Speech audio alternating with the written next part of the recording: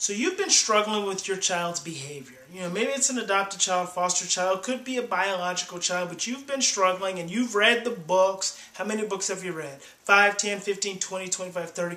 You've been in therapy, you've done all kinds of things, and you've tried all the point charts, you've tried the consequences, you've tried the behavior modification, you've tried so many things, and what happens? Day after day, night after night, you continue to be frustrated. I'm Bryan Post, and I am about to take you on an educational journey, which I believe, if you'll really pay close attention, if you'll really seek to understand, if you'll really seek to grasp the concepts that I'm going to share with you, I believe it can lead you to a relationship transformation with your child. One of the single greatest obstacles that parents encounter when dealing with a child with behavior problems, with emotional problems, is that they simply don't understand what's driving the child's behavior. And I say simply, everything I'm going to talk to you about is very simple, but that doesn't mean it's really easy, because it's actually quite difficult. But I'm going to give you an insight. I'm going to give you many insights over the course of the next few videos that I believe that are going to help you really gain ground on your understanding for why your child does the things that he does, why he has the behaviors that he does. And just to give you an opportunity to see your child through a new lens, I think it's going to take you a long ways. Now, why should you listen to me? I have been in the field of social work for the last 15 years. And I've got the degrees, the bachelor's degree, the master's degree, the doctorate degree, all in social work. I've written the books, blah, blah, blah, blah, blah. None of that really matters. I mean, it matters about that much. The degrees matter about that much.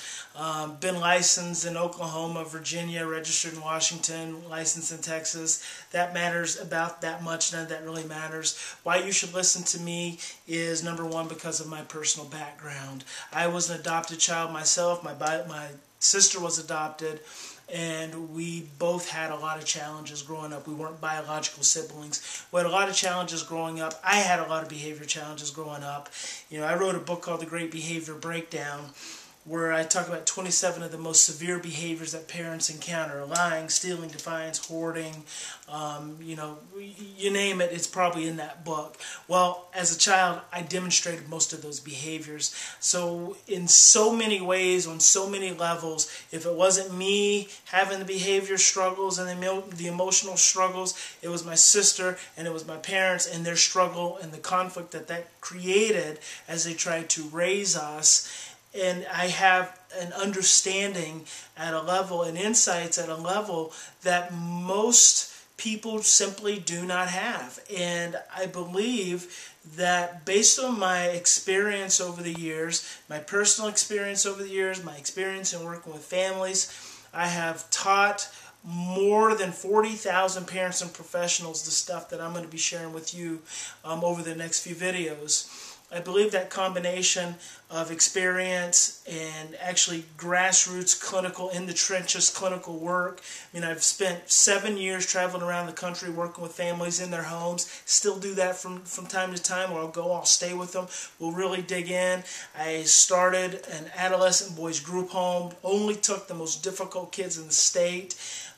Was very successful implementing this model, and I have essentially seen just about every behavior challenge that's out there during my 15 years of time.